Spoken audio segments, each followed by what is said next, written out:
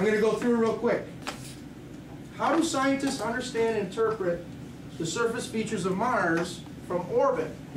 Right? Here's a couple. Look at this. Looks like the moon, right? No. Maybe. Different surface features of Mars. This is the entire planet spread out from one side. You have an image here of the entire planet spread out. Here are certain sections of the geological surface.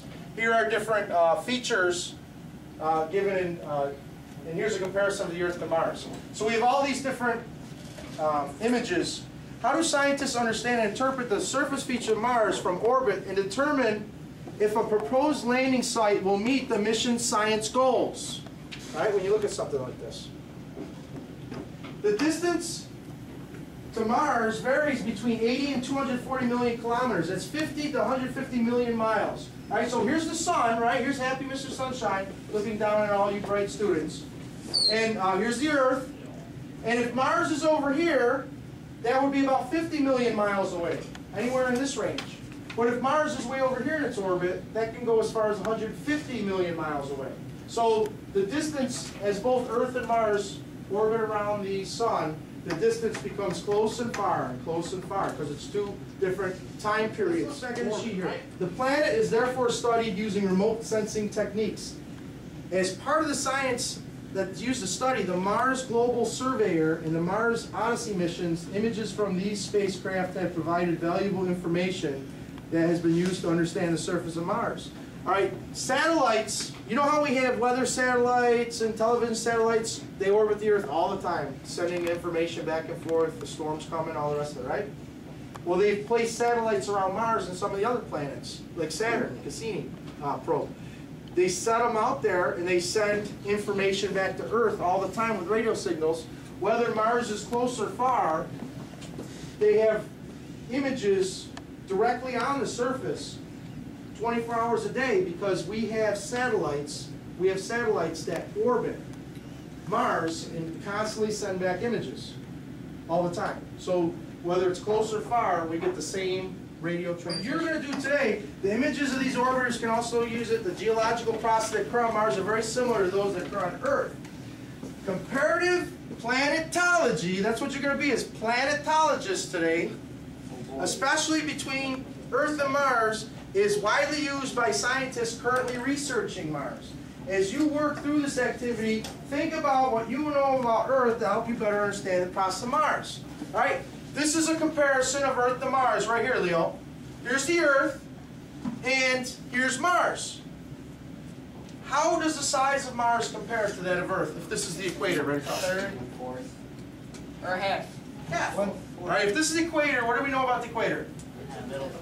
Yeah, it's about the middle. And the bottoms are lined up here. Mars is about half the size of the Earth. The moon is about 1/4 the size. So the moon would be half the size. If I had the moon up here, it would be this line, the equator on Mars to the bottom. The moon would be half the size of Mars in relationship. Both Earth and Mars have canyons, valleys, craters, volcanoes, ice caps, storms, and seasons. You see this? You're looking at this map right here. What are these white puffy things floating around Mars? Clouds. They could be dust storms, but probably, more than likely, maybe over here where it's real wispy, that could be a dust storm. But these puffy ones over here are more likely carbon dioxide clouds. Up here you have an ice cap, down here you have an ice cap. We call it ice, but it's more like dry ice, carbon dioxide, right? CO2. That's still ice though. So Well, no, atmosphere? when we talk about ice, say snow is ice, right? Or an ice cube. You can take an ice cube, pop it in your mouth, and get some water and enjoy yourself. You take a cube of dry ice. You guys know what dry ice is? Yeah. You ever touch it? Yeah. What happens when you touch Your it? finger gets stuck. Burned, right? You get a burn on you. It gives you a small bit of frostbite right there. It burns so fast. You don't want to hold dry ice. It'll burn your fingers. It'll just be like sticking your hands in a fire. Yeah? No? But your hand will stick to the fire. Just go along. All right. Mars is half the diameter of Earth. Both planets have the same amount of dry land. All right. So even though Mars is half the size, the amount of land, because there's no oceans on Mars, right? The only water that they've discovered on Mars is mixed with that dry ice, regular ice and dry ice mixtures at the two polar caps. And obviously there's mostly CO2 in the clouds, not H2O, but just CO2, carbon dioxide in the clouds. Earth's atmosphere is 77% nitrogen and only 21% oxygen. Mars' atmosphere is 95% carbon dioxide. That's exciting to planetologists. Why? You live there? Carbon dioxide, how is it part of our life? When we breathe it out. It's what we breathe out.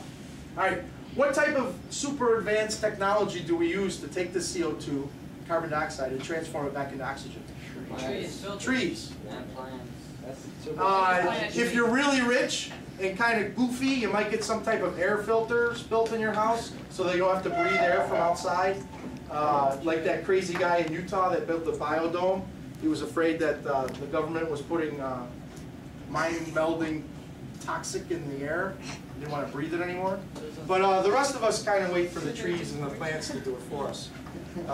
That'd be a smart way to do it. Yeah, exactly. Mars has 4 seasons just like the Earth, but each lasts twice as long. Each one lasts twice as long. So these are some of the comparisons between Earth and Mars. And then, like I said, some of the features. Volcanoes, not active anymore. Canyons and rift valleys, mud flows, craters. You're going to learn about that with these identification cards about all those. Planetary missions have to balance 2 critical areas, engineering and science. To have a successful mission, the engineers have to help to ensure the success of spacecraft and mission success by landing a spacecraft design and landing sites safely into the considerations. On the other hand, scientists want to argue for the area for the richest science return. So 2 things take place here. All right, there's a great canyon that goes right through the middle of Mars, and right in here, and like the Grand Canyon. And a lot of scientists, they said, that's where we want to go. We want the probe to land right in the bottom of that canyon, right? And the engineers said, are you crazy? And we're dropping something from outer space, right? We're dropping it from outer space, hits the ground. It's gonna bounce up like that, and you're gonna break things. But if you're gonna drop it in a valley, you're gonna get just like you saw here, where it hits the ground, and then it falls off the edge and falls down and hits again and continues to fall. Oh, Space Force hit me. Did a piece of Mars hit you? And that's exactly what's going to happen, is it's going to break up. It's going to keep hitting the ground. It's going to tumble into a million pieces. So the engineers say, well, what about this nice flat piece of land, right? And the scientists say, well, why would we want to land there? There's nothing there. It's flat. So you see what the scientists and engineers have to squabble over what this is. You as a scientist today are going to try and determine from your locations you were given where an ideal spot would be to land. See, channel is a thing of water. Julio, a channel is a thing of water. Very good. You can write in there. It's a channel.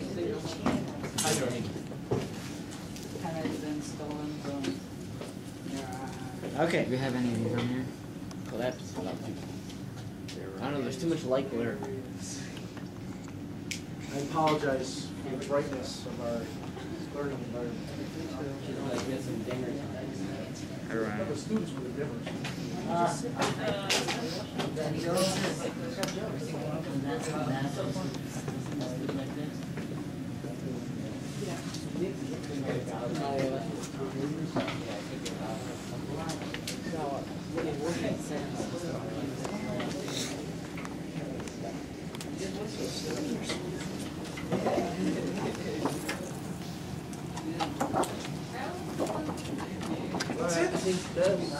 What's this?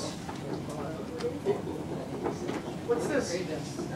Channels? It doesn't say anything. I don't. Could be channels.